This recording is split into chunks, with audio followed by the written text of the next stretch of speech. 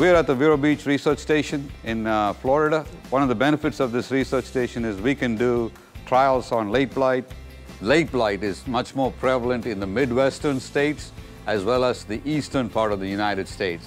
So we can actually bring the inoculum into the field and induce the disease. In the last 3 or 4 years, we have been developing a product called Orandus, Orandus Opti, and Orandus Ultra, and now very recently Orandus Gold. See, the equipment we see here is called the Hege, and this is mounted and driven right on the top of the rows, and we can time the application of all these fungicides and test these products with challenging the disease itself. The Orandus Opti and the Orandus Ultra are applied via foliar, and the foliar application is timed in such a way as on a preventative program against late blight, and you go 2 or 3 sprays per season, and it's one of the best known chemistries today available for late blight control for foliar protection.